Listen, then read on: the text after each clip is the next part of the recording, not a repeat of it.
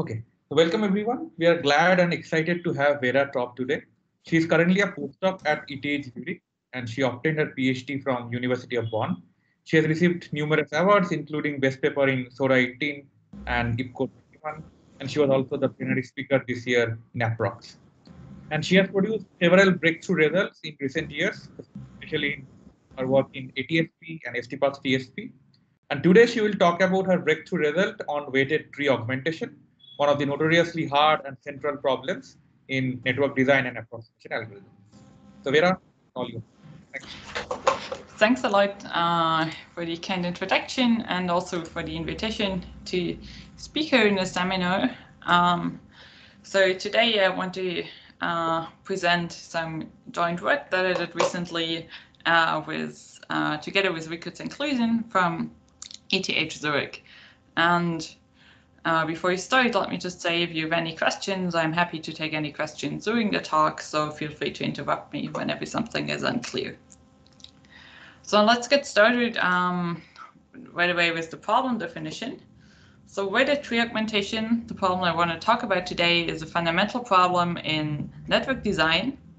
And in weighted tree augmentation, we are given a tree G with vertices and edges that you can see in black here on the picture on the left. And then we are also given a set of X-ray edges, and we are also going to, these are these orange dashed edges in the picture. And we are also going to call these X-ray edges the links to distinguish them from the edges of the tree G.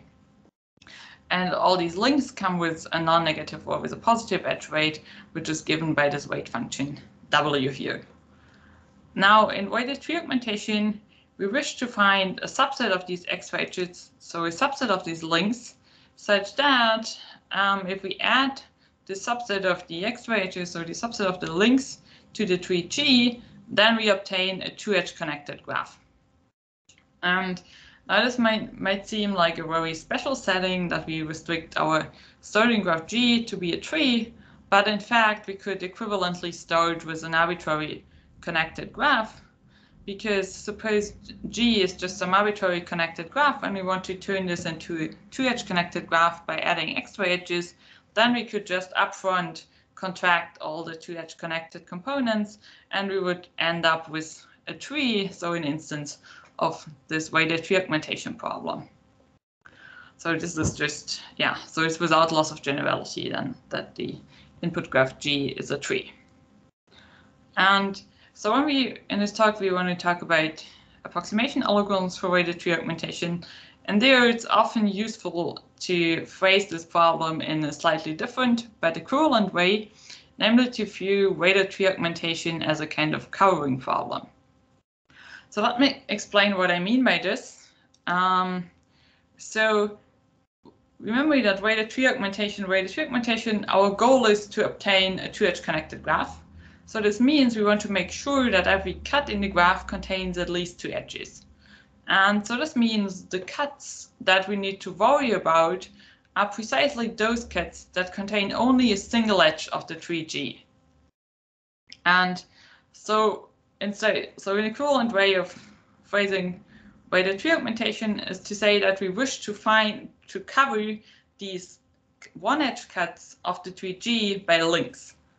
And so if I say that a link, like this blue link here in the picture, covers all the edges that lie on the path between its two endpoints, like this path PL here that you can see in green, then I can say weighted tree augmentation is a problem where I want to cover all the edges of the tree G by links, where a link is covering precisely those edges that are part of this path PL. So this is an equivalent way to phrase weighted tree augmentation, and is a very useful perspective when designing approximation algorithms. And so as the title of my talk suggested, this talk is going to be about better-than-2 approximations for weighted tree augmentation.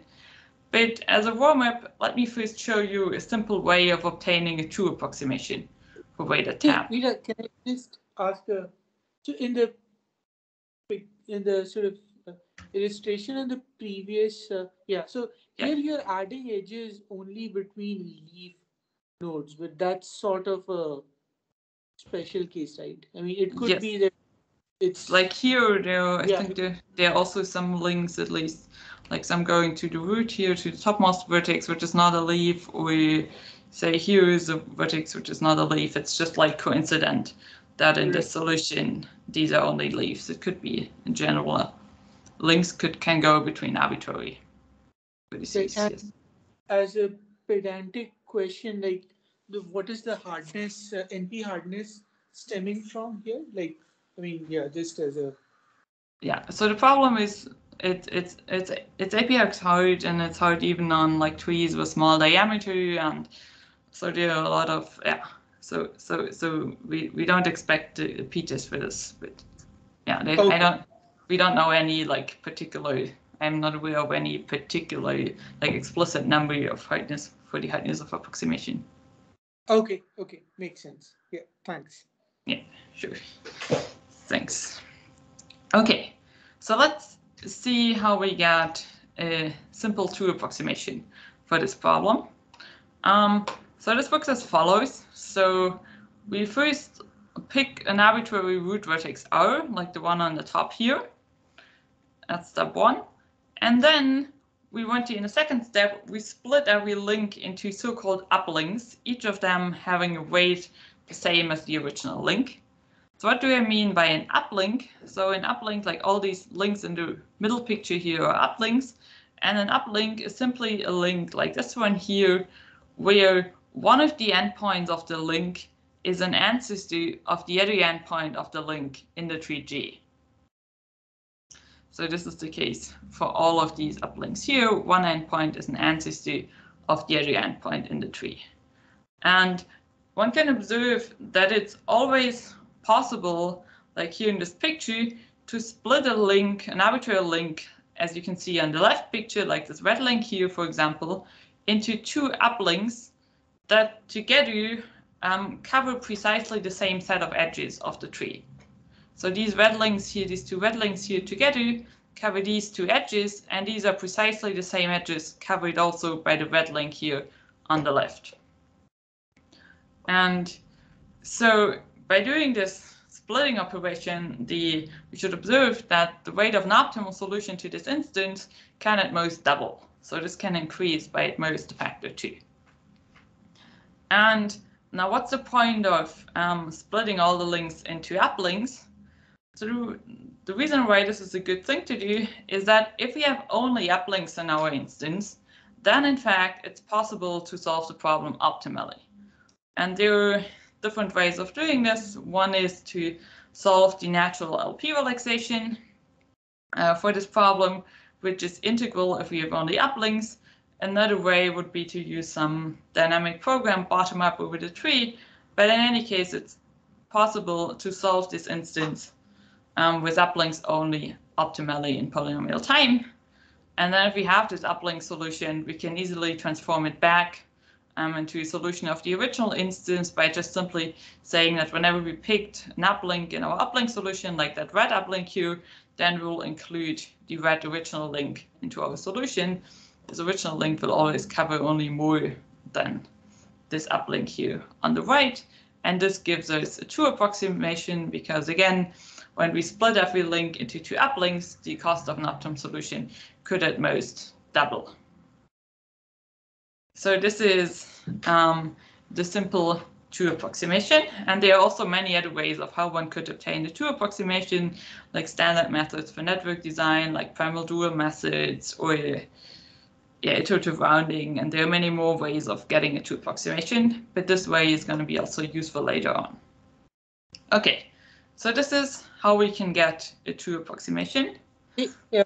So is there a natural, like a intuitive way to see why the LP is integral in this case? It's or it just happens to be. Yeah, it happens to be. I mean, in fact, one might say like this: if you just write down the LP, that's for example going to be like a network matrix, or like So it's in fact it's not too hard to see, but maybe so that this is integral, or one can also probably more or less directly construct optimal. So also dynamic program is a simple way to seeing this. But it's pretty standard if you write down the LP that this is Okay. And another question, so if you look at the natural LP, but not for the uplink, but general problem, then what is the integrality gap known for this case? So there, it's, yeah, I mean, basically this proof can give you that that the integrality gap is at most 2. There are lower bounds that it's at least 3.5 already in the unweighted setting, but that's basically all we know. So yeah. Yeah, because this Jain's 2 approximation for survivable network design, it's a much general problem, and even for that you have a 2 approximation. So yeah, exactly. Yeah, exactly. Yeah, like Jain's algorithm would of course also, yeah, it's one example that would also give another way of obtaining a 2 approximation here, and this is much more general indeed.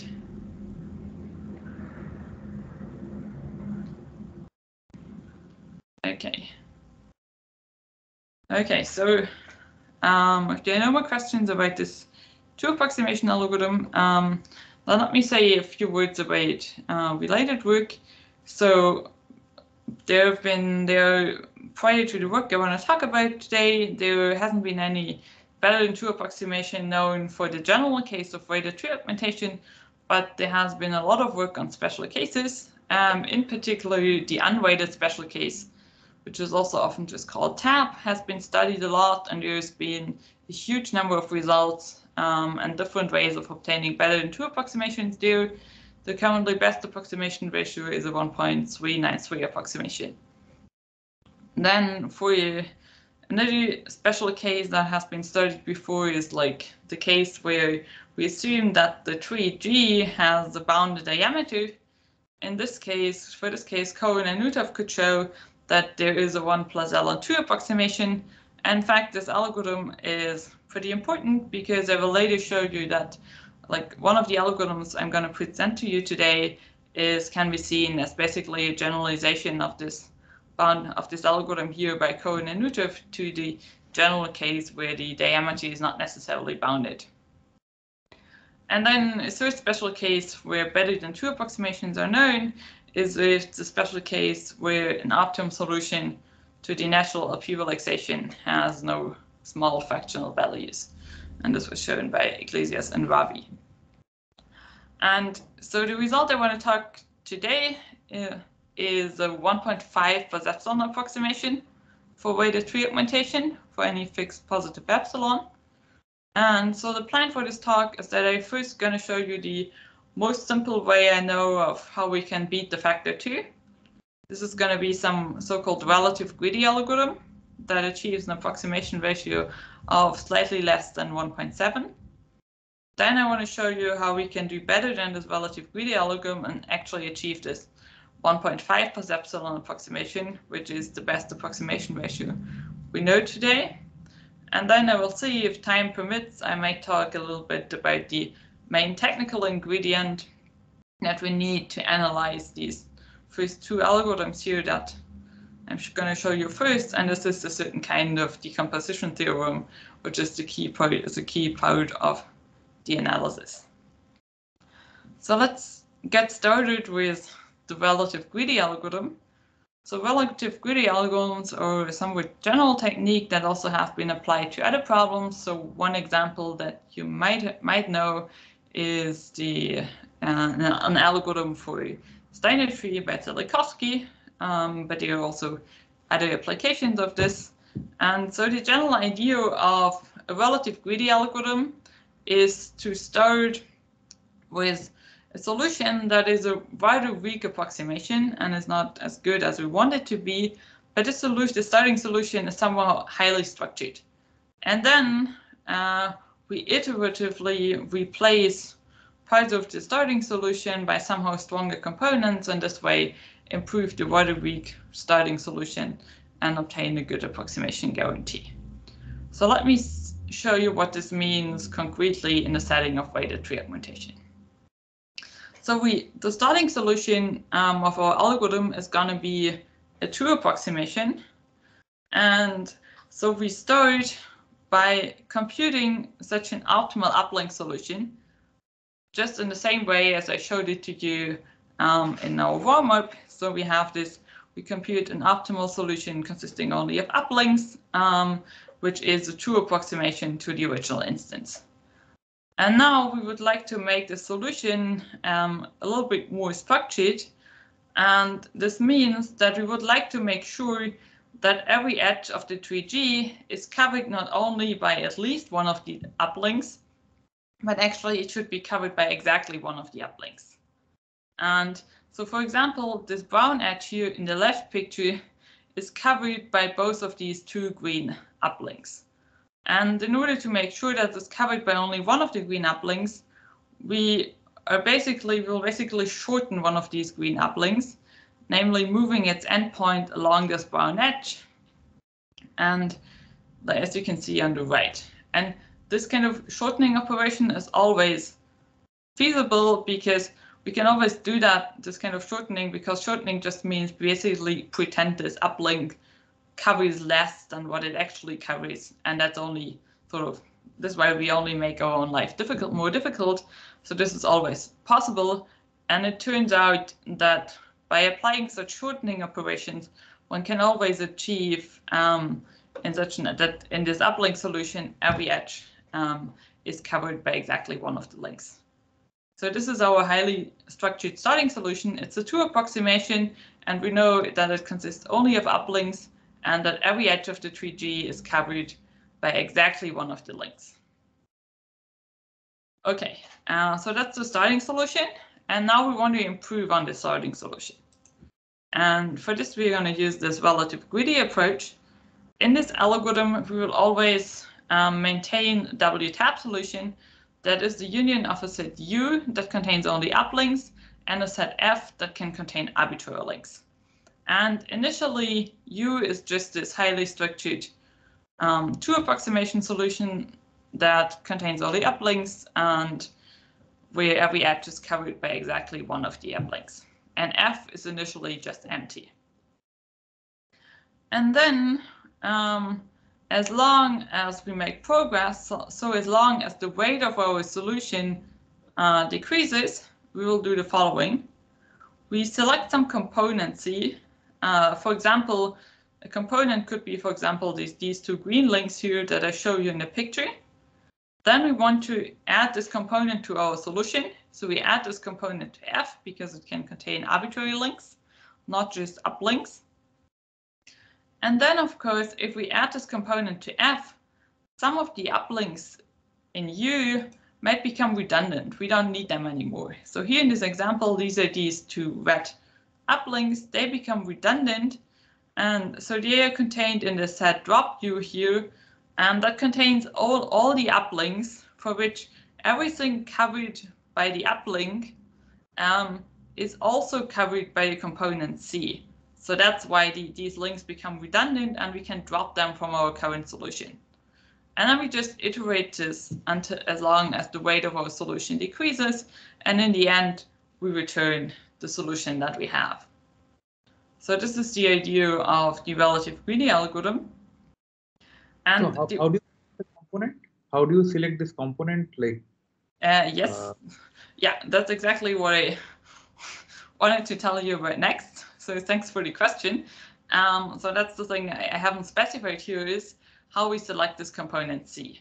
And we are going to choose this component among a certain restricted class of components. And among these components, we are always going to choose the component that minimizes the weight of the component, so the weight of what we add, divided by the weight of the drop, so the weight of what we remove. So we always choose the component to minimize this ratio of the weight of what we add compared to the weight of what we remove. And that's why it's also called relative greedy.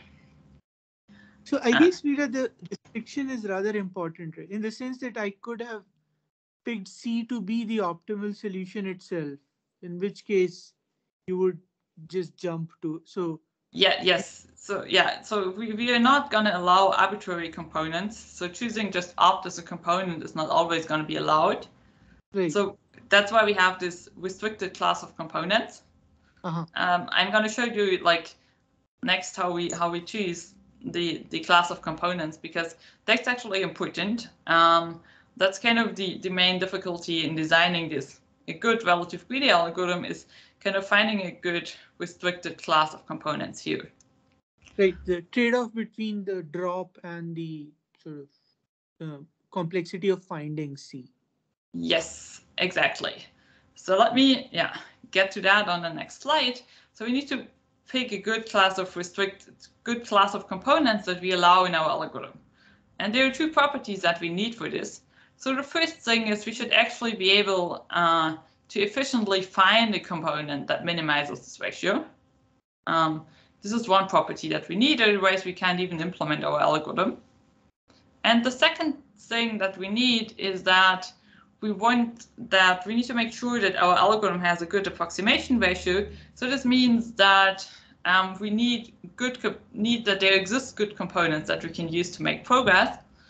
And more precisely, this means what we want is that as long as the weight, if our starting solution U is still much more expensive than opt, so if the weight of U is significantly larger than opt, then we want that there exists a component for which this ratio here is small, so where we make progress, which means that the weight of what we add compared to the weight of what we can drop is significantly less than 1. If we have this property, then we'll at least obtain an approximation ratio that is better than 2. Because as long as the stuff at least if U is initially only a true approximation or close to it, then the second property guarantees that until we replace the large part of U by cheaper components, we will always find a component that gives us a good improvement. And that basically gives you that we obtain an approximation ratio better than 2 if we have the second property. And so these are the kind of two properties that we need. And now the question is, how should we define these components? And like one very natural choice would be to say, well, maybe we can just allow as components only constant size link sets. And indeed, this is what Cohen and Nutov did in their algorithm for trees of bounded diameter. And in that case, this property A here is trivial. We can just enumerate over all possible components. Unfortunately, there is an example that shows that using only constant size link sets as components, there will not always exist a good component that makes progress whenever we need it. And in fact, if we just use constant size link sets, the relative greedy doesn't have any approximation guarantee better than 2. Another possibility that's natural would be to allow arbitrary link sets. And then, as you've pointed out earlier, if we allowed arbitrary link sets, we could always choose opt as a component.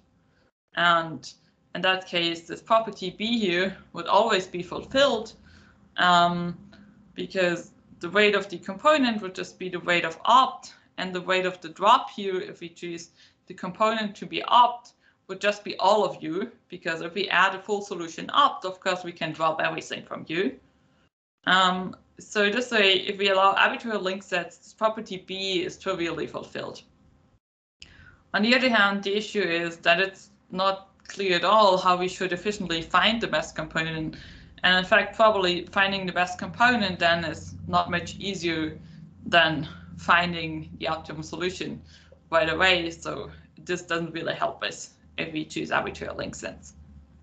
So the question is there some kind of good class of components in between?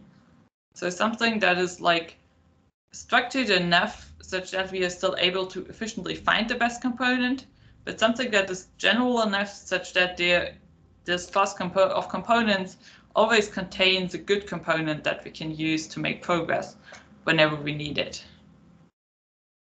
And quick question. So do we have some understanding of this set drop U? Because in the sense that it's a set function, so it's like it maps subsets from the link set to, but is it submodular? Is it supermodular? So I'm looking at the denominator here. So is that a function well understood, or is it like really complicated? Well, I mean, basically, I mean, it's everything that is, yeah, I mean, I don't know any like particular property like how you that it would relate to anything like submodularity or anything. It's just everything that is like covered by the links in C. But I wouldn't know like any particular property that I could tell here that would be useful. Right. Okay. So it's not. It's not specifically nice, like a easy to understand, like analyze function. No, I'm not aware of any like such property.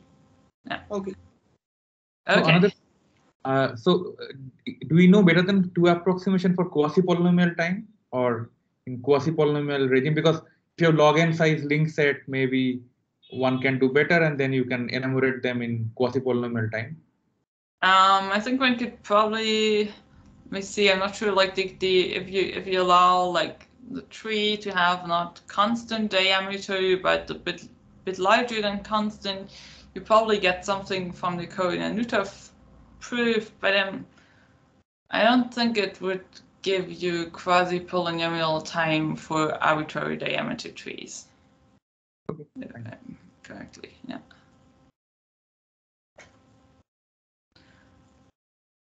Okay.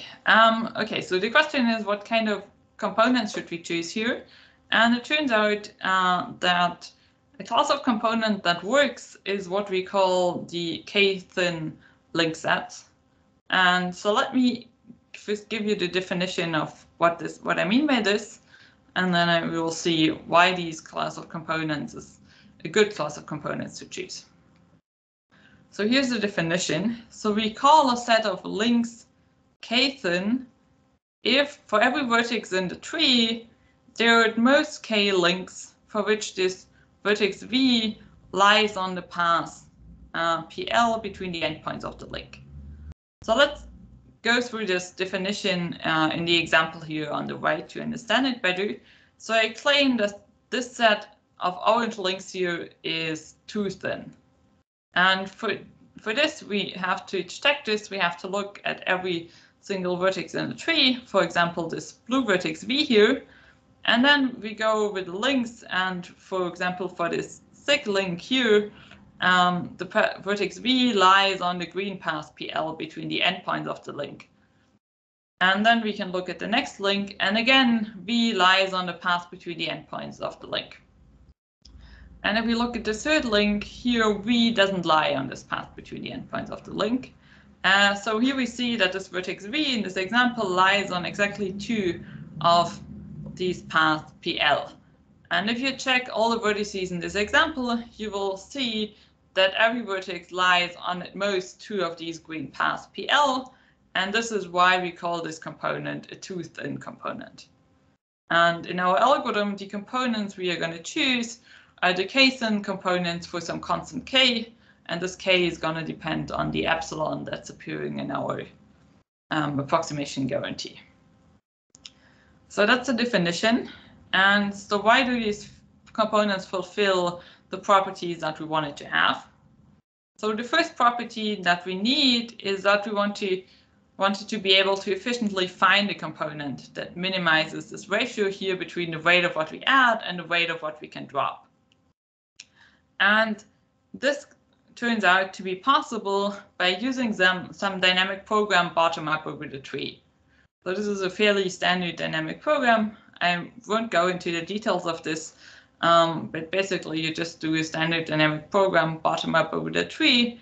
And in fact, this definition of k-thinness is exactly made up to make sure that such a dynamic program has polynomial runtime. That's why we consider k-thinness. In fact, for constant k, like so the dynamic program is like runtime is exponential in k or poly? Yeah, it's exponential in k. So, okay. so yeah, we need constant k for the dynamic program to have polynomial runtime. So the components will be k-thin components for some constant k, and for this constant k, the dynamic program has polynomial runtime. Got it. Okay. Yeah. Thanks. Good. Okay. So this is property A. Now let me get to property B, and that's actually the more interesting one to show. This is this property that should make sure that there always exists a good component that we can use to make progress. Namely, if the weight of the uplinks to the left node solution are still significantly more expensive than the weight of an optimal solution, then there should be a component that we can use to make significant progress. And to show this second property, there we proved a theorem, which is like the key part of our analysis, and that's what we call the decomposition theorem. And so next, I want to first show you the statement of the decomposition theorem, and then I'm going to show you how this decomposition theorem implies the existence of these good components, so how it implies this property B here. So here's the decomposition theorem. So what's the setting? We are given this a constant, positive constant epsilon. That's the epsilon appearing in our approximation guarantee. And we are given the set U of uplinks to the left from our starting solution. And they have the property that no two of these uplinks cover the same edge of our tree G. So these are these blue links here in the picture. And now the decomposition theorem tells us that there exists a partition of the optimum solution opt, that's shown here in orange in the picture. So there exists this partition C of opt into 1 over epsilon thin components, such that we have the following lower bound on the weights of the drops. So let's see what this inequality here says. So we want to lower bound the weights of the drop. And sort of the best thing that we could hope for is that maybe every single one of our uplinks in U is contained in one of these drop sets. And sort of the best thing that we could hope for, every uplink is covered by one of these components. And in that case, the sum of these weights of the drops would be lower bounded by the weight of U. And this decomposition theorem tells us that we can always achieve this lower bound, so up to a factor of 1 minus epsilon. We can lower bound the sum of the weights of the drops of these components in this partition by 1 minus epsilon times the weight of U. So that's the statement of the decomposition theorem. Let me show you why this implies this property B that we wanted to have. So here I copied the decomposition theorem, and let me just show you the proof of B, because it's just 2 lines and fits on this slide here. So in property B, we said, okay, suppose the weight of the remaining uplink is much larger than the weight of opt. Then if we plug in this inequality here into the decomposition theorem here, what we get is that the sum of the weights of the drops is significantly larger than the weight of opt. But the weight of opt is nothing but the sum of the weights of the components, because these components form a partition of opt. And if you look at what this inequality here now says, is that on the left side, we have summed up over all components the weight of the drops, and on the right hand side, we have the weight of the components. So this says, summing up over all the components, the weight of the drops is significantly larger than the weight of the component. But that means that for at least one of these components, the weight of the component must be significantly less than the weight of the drop. And that means there exists an improving component. And so that's how this decomposition theorem applies this property B. And if you now calculate exactly how much you improve by single components and do all the math and do the calculations, you can show that you end up with the theorem here, namely that the relative greedy algorithm for WTAP has an approximation ratio of 1 plus L and 2 plus epsilon, which is slightly less than 1.7. Okay, good. So that's the relative greedy algorithm. If there, yes?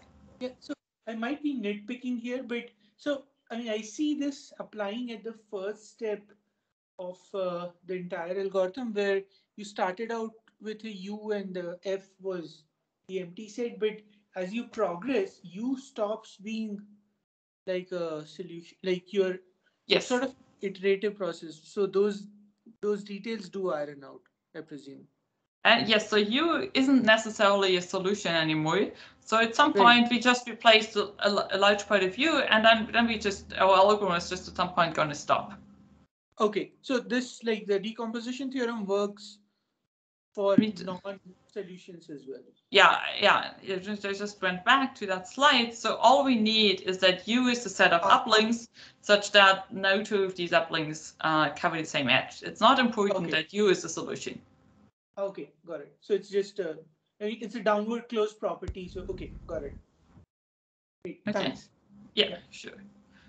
Okay, are there any more questions about the relative greedy algorithm? That point, that might be a good point to ask, because otherwise I would continue with the local search algorithm. So you speak on, like, how do you prove the theorem is like? Yeah, so proving the decomposition theorem, yeah, that requires some more work. We'll see if I have time, I can come to that a bit more at the end. Sure, yeah. Yeah, so let me first show you a little bit of how we can improve on this relative greedy algorithm using a local search approach. And so this local search approach, again, is going to use the decomposition theorem. And by this way now, with this local search approach, we will now obtain an approximation ratio of 1.5 plus epsilon.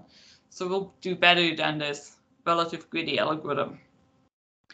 So the general idea is that, like, of this local search thing, is that so far in this relative greedy algorithm, we always replaced only uplinks from the starting solution. All the components, if we added some other links or some component in an earlier iteration, we never removed this link from our solution. And now the idea in this local search algorithm is we also want to make progress and also want to gain something by possibly removing some links that we added in the previous iteration if these links become redundant. So the difficulty here is that these links added in a previous iteration, like this, for example, this link L here in the left picture, this is not necessarily an uplink.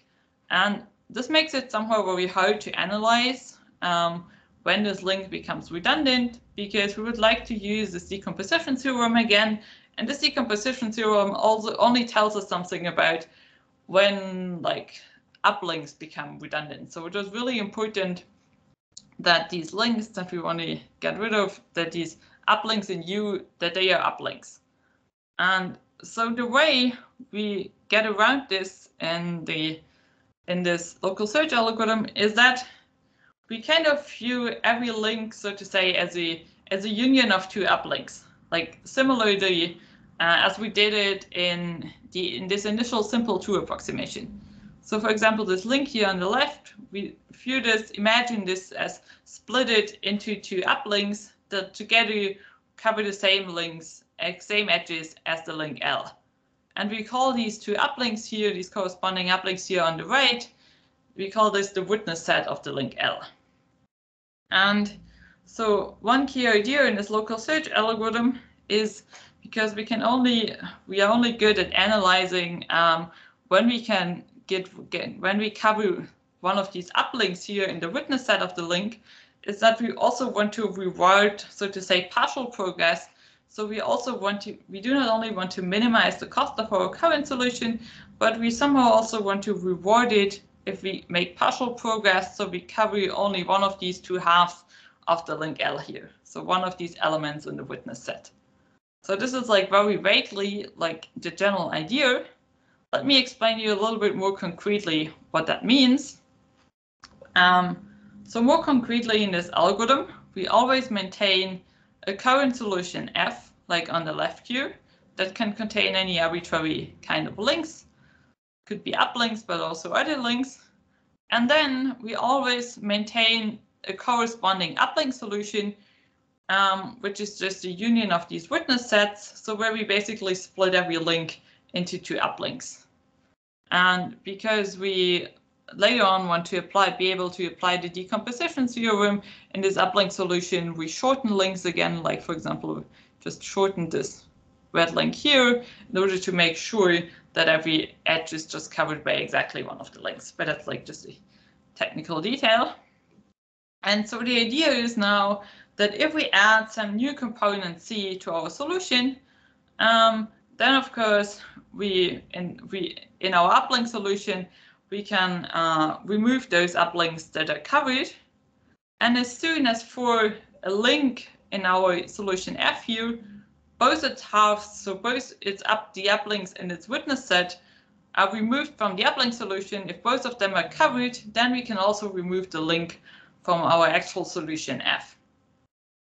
And then in order to somehow reward it, if we only cover one of the two uplinks, then this algorithm will not directly aim at minimizing the cost of the solution F, but we try to minimize a certain potential function that rewards partial progress.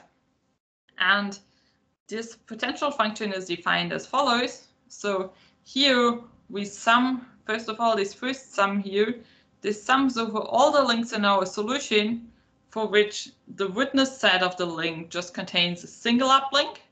And for those links, we just add up the weight of the link. And then for those links in our solution F, where the witness set has two elements, we sum up 3/2 times the weight of the link. And so that's the definition. Let's see why this potential function is useful and how this behaves when we add some components and when we make modifications to our solution. So here we just wrote the potential again, and on the right you see our current solution F and the corresponding uplink solution, which is the union of the witness sets. Now what happens if we add a new link to our solution F and we add the corresponding witness set of the link to the uplink solution U? Well, then the potential is going to increase, but it's going to increase by at most 3/2 times the weight of the link. That's the worst thing that can happen if the link, if the witness set of the link contains two uplinks. Now, if we cover a link in our uplink solution U and remove it from the witness set WL of the link L, then the potential is going to decrease. And now there are two different cases to distinguish. The first case is when U is the only uplink in its witness set. In this case, after we covered U and removed U from the witness set of the WL of the link L becomes empty. So here in the potential, the link L is actually going to be removed from the solution F. So the link, this summand W of L, weight of L, the summand just disappears from the potential at all, and the potential decreases by the weight of the link L. If the witness set of the link L, if U was not the only uplink in the witness set of L, then the size of the witness set decreases from 2 to 1, and that basically means that the link, that the weight of the link L here doesn't appear in this right sum here anymore, but it only appears in the left sum. So this means instead of adding 3/2 times the weight of the link, we only add once the weight of the link, and thus the potential decreases by half the weight of the link, which is exactly what's written here. And so this is how much the potential decreases. And one important observation here is that this weight function, W bar here on the uplinks, so the amount by which the potential decreases when we cover the uplink U, this W bar weight function, just basically what it does, it is just distributing the weight of the link L equally among the elements of its witness set. So if U is the only element of a witness set, then U just receives the full weight of L, and if the witness set contains two elements, then each of the elements receives half the weight of L. And this is going to be important, and in fact that's exactly how this potential function is made up here, such that this weight function W distributes the weight equally among the elements of the witness set, and whenever we cover an uplink U, then the potential decreases by this W bar weight of U. So what I've just shown you is basically that whenever we add a component to our solution C to our solution F, then the potential is going to increase by at most 3/2 times the weight of the component. And when I remove then the drop, so everything that becomes redundant from the uplink solution U, then the potential decreases by at least the W bar rate of the drop of the component. And I claim that together with the decomposition theorem, this implies that as soon as we cannot make progress anymore by adding a new component and removing the drop, then we have essentially almost this 3/2 approximation. And let me show you the proof, because it just, again, like fits on the rest of the slide. So here I wrote the decomposition theorem again. The decomposition theorem tells us that there exists a partition C of opt into one of epsilon thin components, such that the sum of the W bar rates of the drop is lower bounded by 1 minus epsilon times the W bar rate of U. And this W bar rate of U is, by the previous observation from the previous slide, just the same as the rate of F, because again, this weight function W bar just distributes the rate of F on the links in U. And combining these two things, we immediately get that local minima with respect to this potential are a good approximation, because suppose our current solution F is a bad approximation, so it's significantly worse than a 3/2 approximation. Then let's plug in this inequality here into the decomposition theorem. Then what we get is that the sum of the weights of the drops is significantly larger than 3/2 times the weight of opt.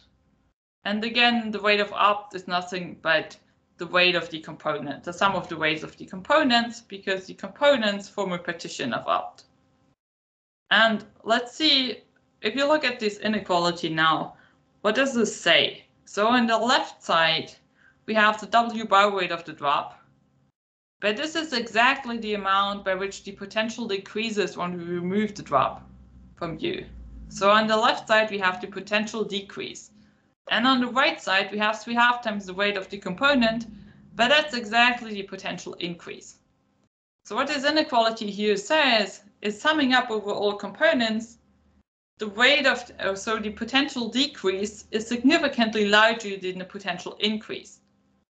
So this means if I add the component and I remove the drop, overall, at least in some overall components, my potential is gonna decrease. So this means, at least for one of these components, the potential is gonna decrease, so this is an improving component. And so this shows, as long as we cannot make the potential smaller anymore, if we cannot make the potential smaller anymore, then we have essentially almost a 3/2 approximation. So this shows basically that the following local search algorithm gives us this 3/2 approximation.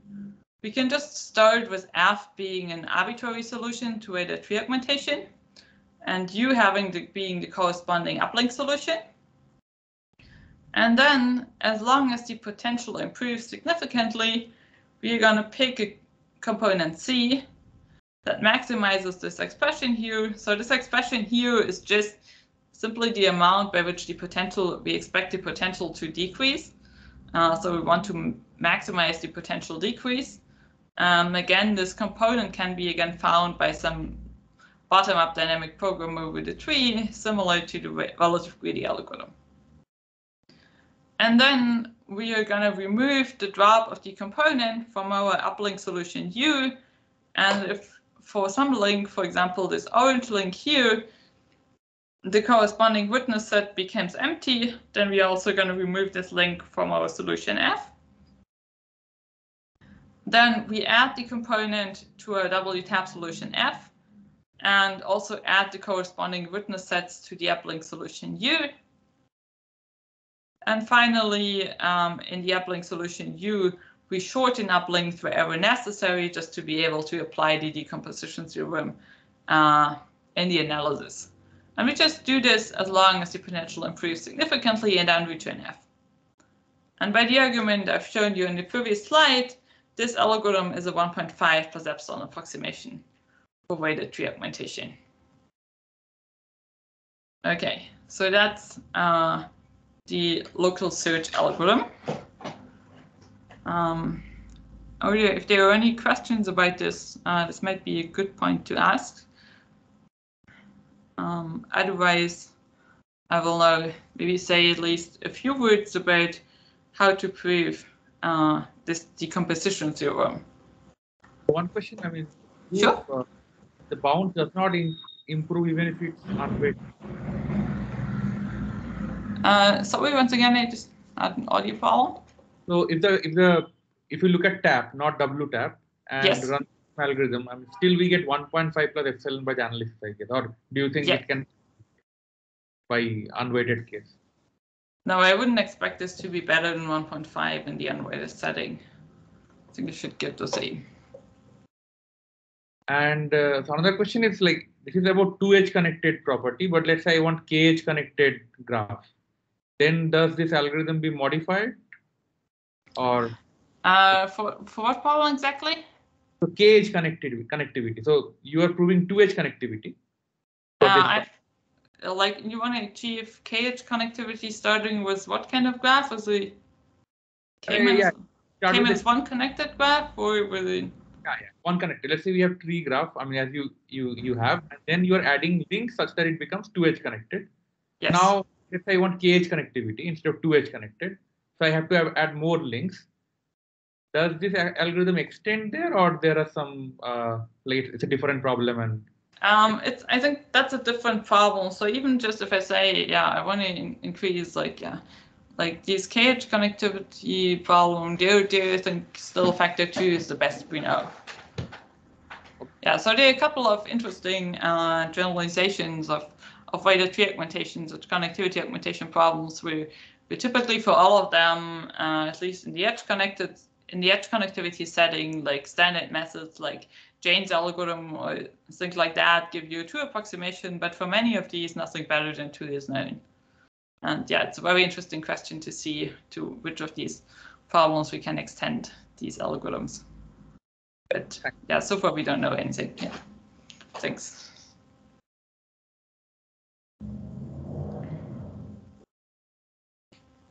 Okay, good. So maybe you'll, probably skip most of that, but at least if there's time, let me say at least very few words about how we prove the decomposition theorem, although I'm probably going to skip most of it.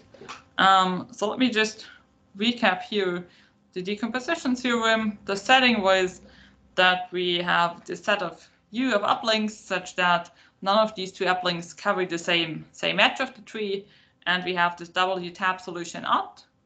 We have this constant epsilon, and K is just 1 over epsilon. And our goal is to show that there exists a partition of opt into Ks and components such that the sum of the weights of the drops is lower bounded by 1 minus epsilon times the weight of U. So basically, a slightly different way of saying this would be to say, want to make sure that there's only a small set R, so a set that makes up only an epsilon fraction of all the uplinks that remains uncovered. And then we want to construct a partition of opt into Ks and components such that all the uplinks in U without R, so all but this epsilon fraction of U, is covered, where covered just means that all of these links in U without R are part of one of these drop sets. So that's what I want to achieve. That's a slightly different way of phrasing this decomposition theorem. And let me maybe just go over the proof outline and skip the details in the interest of time. So the way we prove this decomposition theorem is that in the first step, we just look at every uplink in U, and we first fix the way of how we could cover our U. So we fix, for example, how we could cover this path PU. So for example, in this example here, you see the uplink U, and in green, you see this path PU. And these orange links here together, these are links in opt, they together would cover everything that's covered by U. So these orange links together cover the whole link PU. And kind of the idea behind fixing this covering FU here is that we say, if we want to cover the link U, so if we don't want to put it into the set R of uncovered links, then we want to make sure that all the links in FU are part of the same component. Because if they are part of the same component, then U will be in the drop of this component.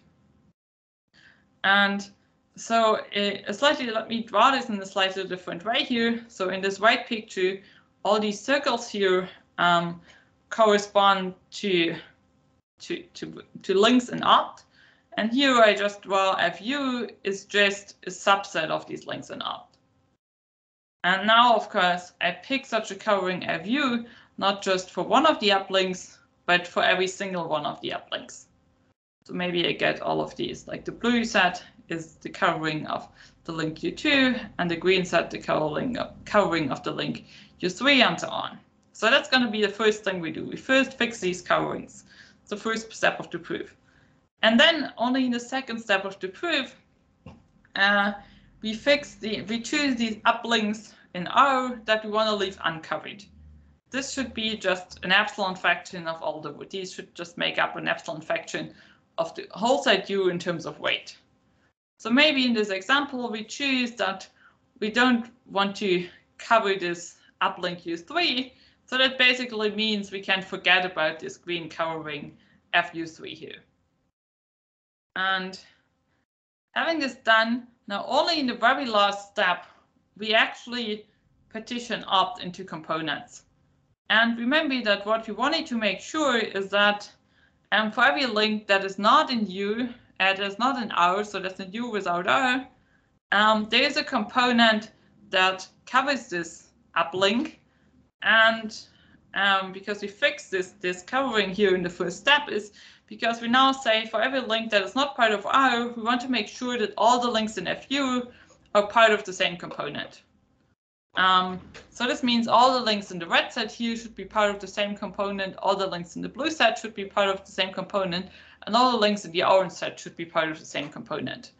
And so actually, if you now look at this, it's pretty clear how you should choose the components. The only reasonable choice is choosing everything here in the left connected component, all the links here as one component, all the links in this right connected component as the second component. So the challenge in this proof here is to make sure that you make the choices in steps 1 and step 2 in such a way such that the resulting components that sort of result automatically in step 3, such that they are cased in. And like what we do in the proof is basically we construct a kind of auxiliary graph that is somewhat similar to this graph here onto this hypergraph here on the right, but it's actually a graph where, similar to this picture here, the connected components of this auxiliary graph correspond to the components that in which we partition opt in the end. And the key part of the proof is that we are able to relate some properties of this auxiliary graph to the thinness of the resulting components at the end. And that's really where the magic of this proof happens, relating the properties of this auxiliary graph to the thinness of the resulting components. And so maybe in the interest of time, let me skip over the details of the proof and really conclude with this brief summary and some open questions. So in this talk, I've shown you 2 better-than-2 approximations for weighted tree augmentation. The first one was the simple relative greedy approach that has an approximation ratio of roughly 1.69. And the second algorithm was this local search algorithm that had an approximation ratio of 3/2 plus epsilon. And a few remarks and open questions. First of all, I would like to remark that a similar algorithm to this local search algorithm that I've shown you so a similar approach can also be applied to the standard tree algorithm, and there you can, with such a local search approach, recover the currently best known approximation guarantee of ln4 plus epsilon, which is due to Burker, Guandoni, Woodfrost, and Sanitaire, and would be interesting to see whether there are further applications of this local search technique. Then another question that also already came up in the discussion today is what about LP relaxations? Can we come up with any natural LP relaxation for which we can prove an integrality gap of better than 2? Then another interesting question would be to talk about node connectivity instead of edge connectivity. And finally, there are several interesting generalizations of weighted tree augmentation for which currently a factor 2 is known, but nothing better. Also, this question came up earlier in the discussion. So one question here is weighted connectivity augmentation. So this is the problem where we want to have a graph that has edge connectivity k, and we want to increase the edge connectivity by 1 unit to k plus 1 by adding a minimum weight set of extra edges or links. And for this, currently a true approximation is known, but nothing better. Another question would be to see whether we can beat the factor 2 for the minimum weight two-edge connected spanning subgraph problem. So basically where we start with an empty graph and just choose, such a minimum weight set of edges to have that makes the graph two-edge connected. And or of course one can also look at minimum weight k-edge connected with graphs and so on. So there are even further generalizations, but maybe looking at minimum weight two-edge connected graph would be very interesting as a first step, and already that's an important open question. So with these open questions, I would like to thank you for your attention, and I'm happy to take any further questions you might have. So for the last question, this minimum two-edge connected spanning subgraph in the unweighted case, what is the base one? 4/3? Yeah. In the unweighted case, 4/3 is the best one currently. Yes. And for node connectivity, what is known for this problem? Let's say I want two node connected. What is the best known? Is it factor 2 there or? I am not entirely sure if you want to have the minimum weight connected, and for node connectivity, node connectivity is actually harder. I'm not entirely sure. It's something about 6, maybe, I think, but I'm not sure. Maybe there is also some better in the weighted setting. I'm actually not sure about this. But generally, like, node connectivity often is significantly harder than edge connectivity. So because basically all these iterative rounding approaches, they at least don't work as they work in the unweighted in the edge connectivity setting, which is basically because many things like uncrossing and so on don't work in the node connectivity setting as they work in the edge connectivity setting.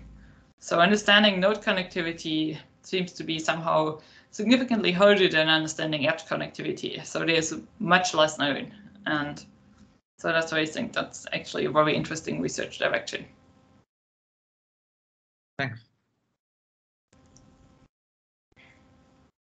So there was some result by Afroz Jabalameli, Fabrizio Grandani on some weighted connectivity augmentation. So, or like, maybe I'm wrong.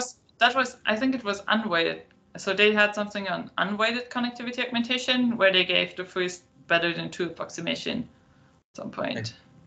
Okay. I think probably that's the result you haven't had in mind, but that's unweighted.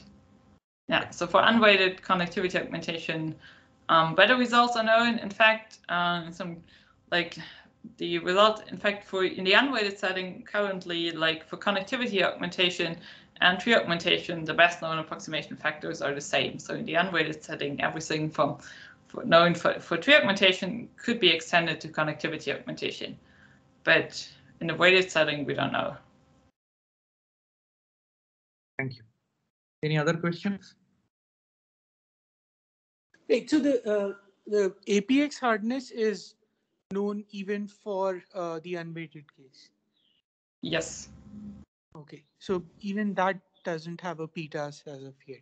Yes. Okay. And are there, like, is it interesting to look at the problem for like certain classes of trees? So like maybe the trees that say come out of tree embeddings or like simple like bounded degree trees or so on? Because beyond diameter, like are there other restrictions for which like better guarantees are possible? Yeah, I mean, like in the unweighted setting, there has been some work that was like looked at. Like actually, it's not really restricting the tree, but there was some work by WTAP who considered a case where we only have links that going from leaves to from one leaf of the tree to another leaf. So we only have these leaf-to-leaf instances.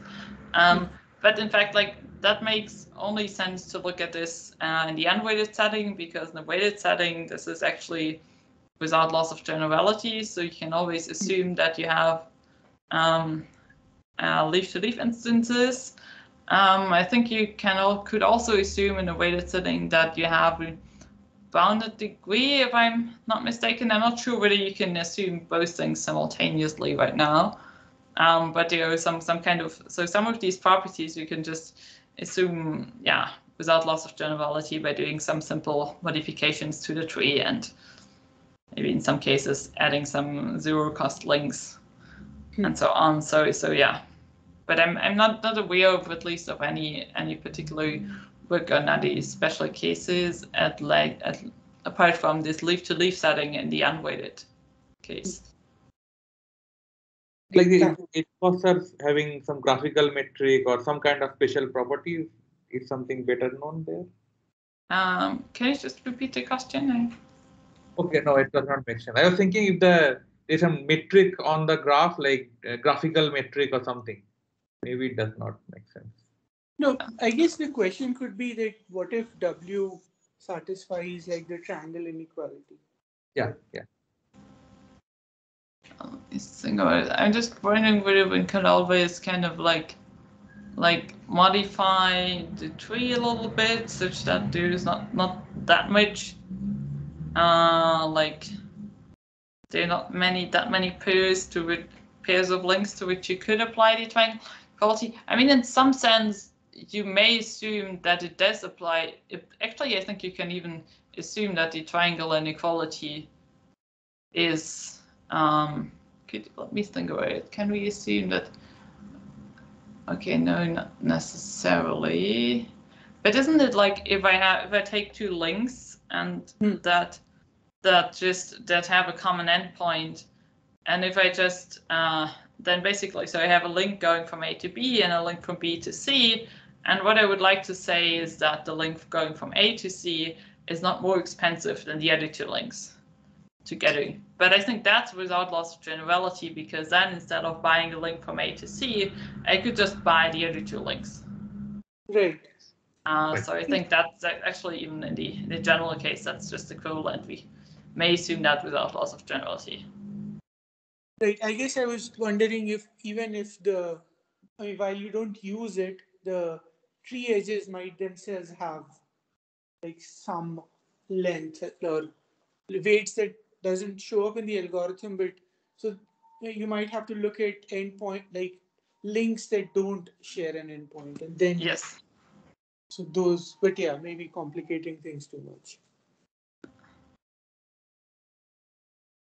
Yeah, I guess, yeah, like, so W on the links plus there's a W prime on the tree edges, says that all of it together is a metric or a satisfies triangle inequality. So I guess like one way to think of it is like your input is this entire graph with a tree given on top. So and the tree comes for free, but W as a whole satisfies triangle. But yeah, okay, maybe you're right. Yeah, like but if the tree, somebody tree. I mean, I do the tree.